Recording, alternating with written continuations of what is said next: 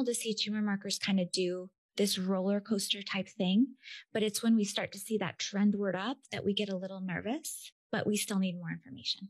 This is why we do what we do. And this is why terrain testing, this is why getting a larger picture is so imperative. In this case, what I would truly recommend would be looking at circulating tumor cell DNA. And we do have these tests out there now. What they do is if there is tissue available from that original tumor, in this case, she would have it because she had a lumpectomy. This company will go down and actually track down that tissue and create a fingerprint. They call it a fingerprint of the circulating tumor cell DNA. And they can use that to screen the blood to see if they're finding any signs of residual disease.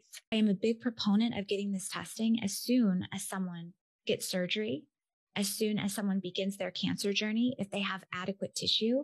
I think this is an important test to get because, again, I think it's more sensitive than just watching tumor markers, and we can check this every 3 months and make it a longitudinal test to make sure we're where we want to be. So it's just more information is more power.